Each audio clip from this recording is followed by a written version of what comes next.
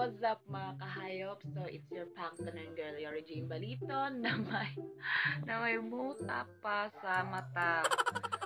So, good morning dyan sa inyo, no? So, it's 3:30 in the morning. So, hindi ko 3 AM challenge ha. Kaya 3:30 tayo gumising. Hindi, gumising talaga kasi kami ng maaga kasi pupunta kami ngayon sa Cagayan de Oro dahil ikakasal yung cousin ko ngayon sa side sa mama ko. Kaya pupunta kami doon dahil of course, cousin kami. So, pupunta kami doon. And may special na rule kasi kami sa kasal niya. So, yung kapatid ko is bridesmaid. Tapos, ako naman yung kinuha ng cousin ko na maid of honor. So, yun, pupunta kami doon. And excited kami kasi matagal-tagal din kami hindi nakita-kita ng mga cousins ko, ng mga relatives ko sa side sa mama ko kasi nasa Cagayan de Oro nga sila. And ngayon is nakita kami. So, excited na. Ulit-ulit. Yun na yun. Basta, so, naghihintay na lang kami kay Papa kasi siya kasi yung mag-drive ng sasakyan ng lolo ko. So, magpe-prepare muna kami and magkikita na lang tayo mamaya. Magkikita na lang tayo mamaya sa sasakyan. So, see you later, guys. A few moments later.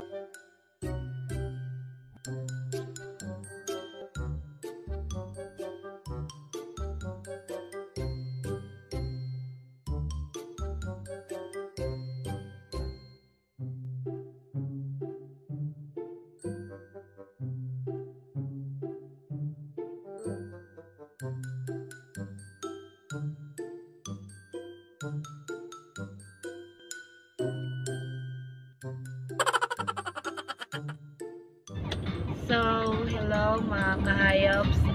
Malapit na kami sa aming destinasyon. So, ayun, yan. Kasama ko si Mama, si Uncle. Hi, Col! Tapos si Papa yung nagda-drive. Then, yung kapatid ko. Yan. So, malapit na kami sa aming destination. Yes, so, of course, nagdala din kami ng mask and face shield. Siyempre naman, kahit lumalabas tayo o bumabiyahe tayo, kailangan din natin sumunod sa ayan, may face shield. So, na-realize ko na, ewan ko kung kasalan ba talaga pinuntahan namin o digmaan dahil Carla. Like, ganyan, basta yan, always tayong mag-follow kung ano yung para ikakabuti nating lahat. And syempre, social distancing. Social distancing. So, yan, malapit na kami. Magkikita tayo doon sa hotel.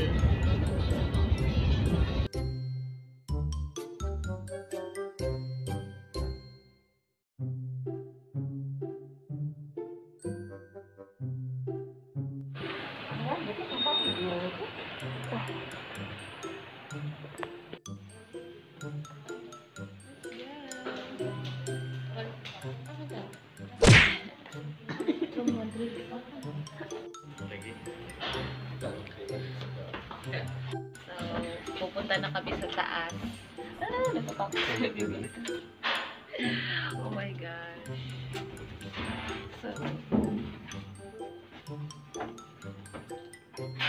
So,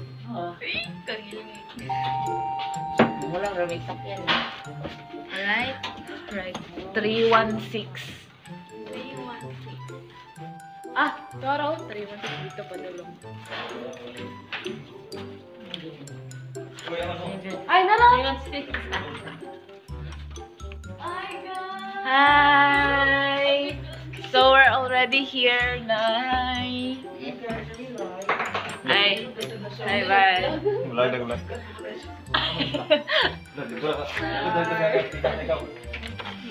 Hi, Ate Sabam. Hi, Jai. Hi, Jai. Sana siya. Apa pa lagi ka? Yes. Ikaw mag-ulat yung vlog ka din nila. Vlog ka! Hi! Hi! Yes. This is my cousin. Yeah, guwapo galore. Yeah. So, nandito kami sa kabilang kwarto and nandito yung isa kong cousin. Hi, Ate Riza.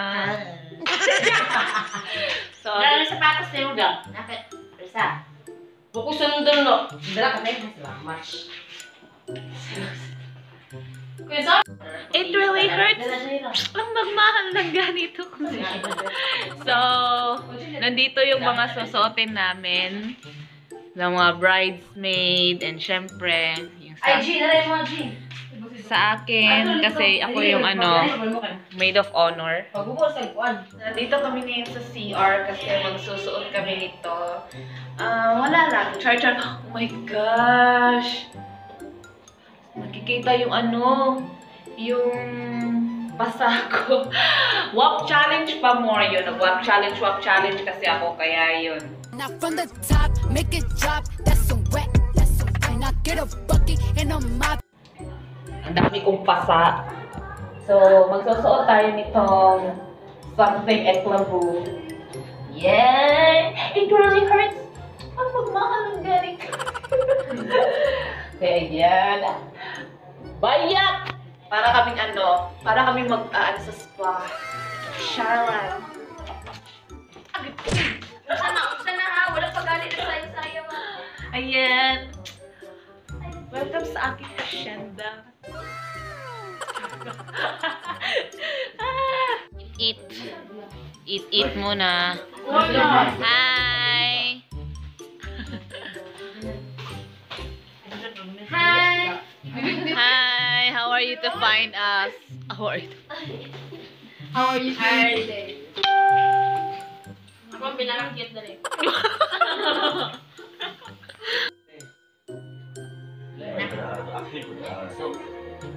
Ito na mga ano na ba rin? Wala kang kita. Hi, Kuya Nitan. Oh, Gabriel!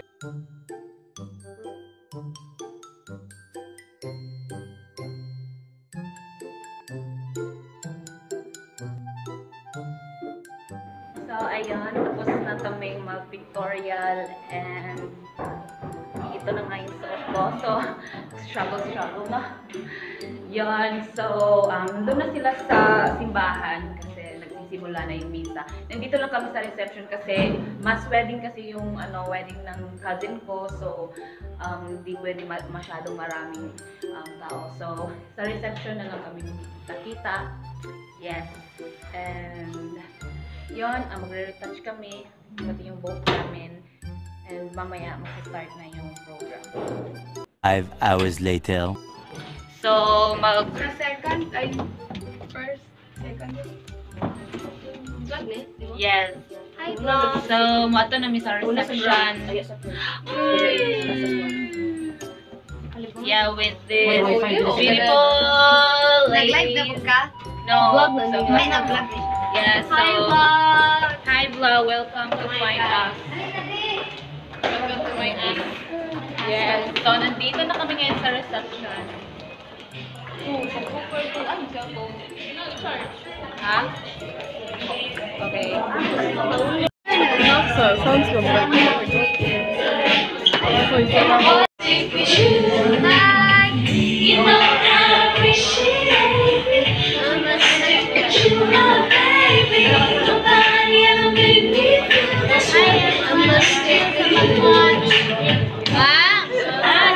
Thank you for sending 10 stars.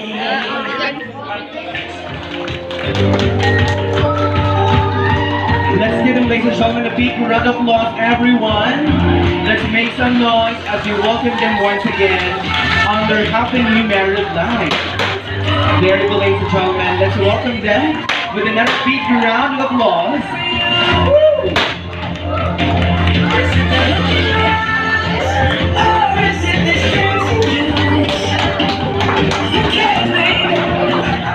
First, the bride to please do the slicing of the cake. As they said, let's start with the bride first. It's her responsibility, of course, to feed her husband. So, as they said, The bigger the slice of the wedding cake, ang kadako doon sa pag-slice sa cake is a symbol of his how big is her love towards his husband. Let's take a look kung sa kadako ang gugma sa atong bride sa iyang group. There you go, ladies and gentlemen. Wow! Inaanag ito kadako ang gugma sa atong bride no, sa iyang husband. Okay, ladies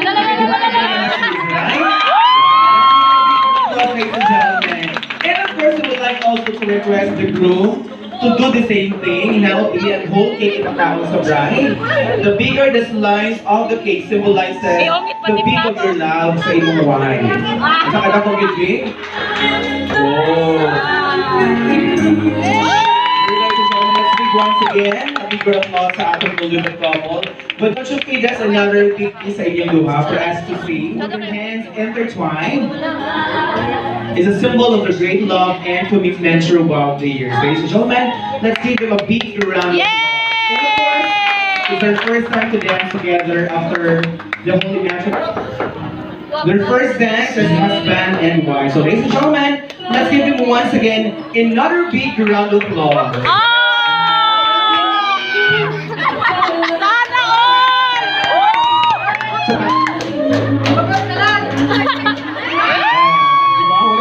On the spot, so nalibog sila. Sana all! First time to dance together as couple, right?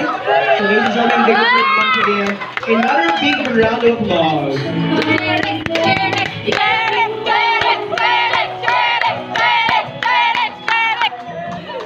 Kiss daw, groom. Oh, what? Thank you very much, couple. Let's have your seat now. Memories despite of COVID-19 pandemic, Lord God. We thank you for all our guests and family members who are gathered today to celebrate a very special union of our couple, Lord God.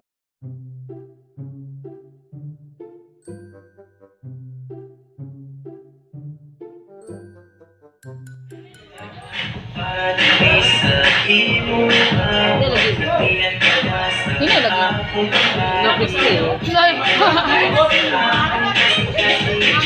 Rencana. Rencana.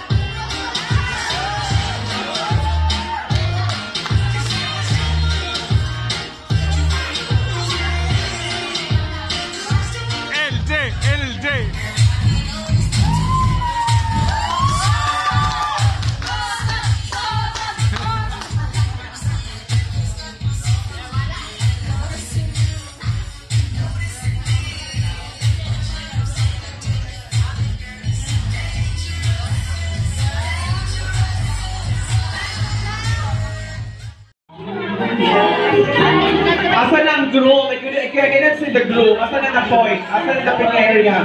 O napa sa phase 1, block 3, lot 4. Tayo pa din kaayos sa Pinoy.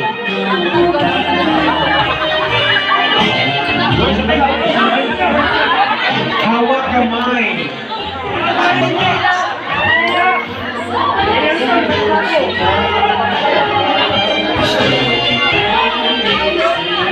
Kung saan magsayaw sa atong groom and bride, if they will not be meeting in the middle of their love story, that's why we called it Bridge of Love.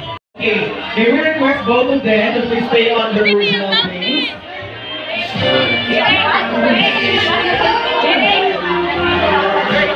Okay, 200, 300, 300, 400. Wow!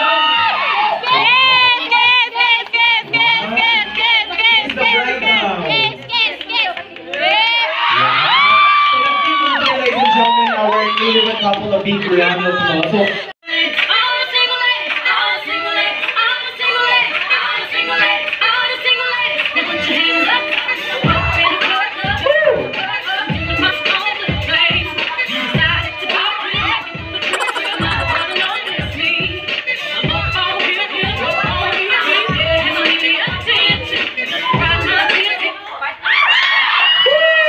finally we have our lucky lady today, our maid of honor, and of course, can we request all our good-looking guys, mga ulitaw. So ladies and gentlemen, let's play a game. Okay, couple please stand. But anyways, I'll let you choose your lucky number from 1 to 10. 1 is the lowest and 10 is the highest. So Eric and Bride, please choose your lucky number. From 1 to 10, ang 1 ang pinaka-lowest and 10 is the highest. 5. 5 is your lucky number. So Jan and partner, please stand also. Ito sa ng bulak po is set aside. So this time, I would like to give the groom the task and the opportunity. It could be an action. It could be a form of kiss from any part of the body sa atong bride na, which means very romantic and of course once in a life, unforgettable siya. Okay. And then on the other side, kung sa'yo buhaton sa atong groom, i-follow po sa atong lucky guy. O, di ba? It could be an action, gesture, or a form of kiss sa atong bride. Are you now ready, guys? We will do it 5 times. Let's start with number 1. Asa man ana? Ana lang 1? O, sige 1. Jan! 1. Okay. Now, let's move on to number 2, ladies and gentlemen. Wow! Pain na sa siya, gang! Wow! Pain na sa siya palihog. And now, 3 actions more to go. Let's have number 3. Oh, picture ang good. Paano? 3. Wow! And of course, 4, ladies and gentlemen. 4. Number 4. Wala pa, 3 pa. 1, 2, 3. Di ba? 1, 2, 4. Di pwede.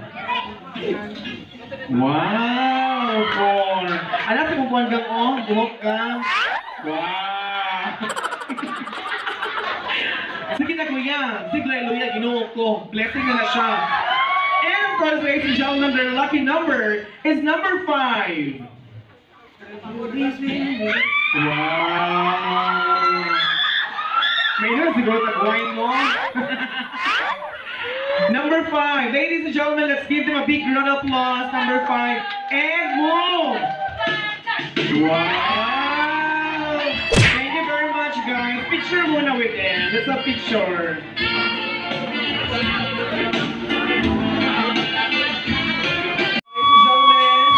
Let's give a big round of applause to our couple, J-Mark and Riza. Grabe naman oy.